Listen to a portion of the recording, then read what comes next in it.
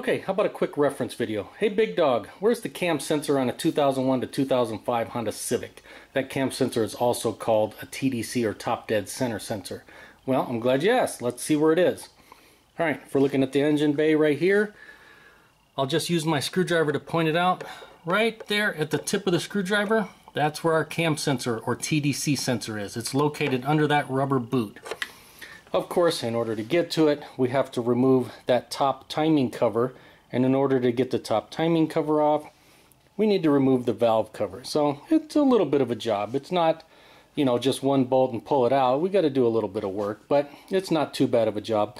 Now, typically you're going to want to know where that thing is if your check engine light is on, and in many cases it's probably throwing a P1361 or 1362 on these models. But in any event, if you were wondering where it is, that's where it is right there. And as always, if the video helped you out, you liked it, make sure to give it a thumbs up. Thanks for watching.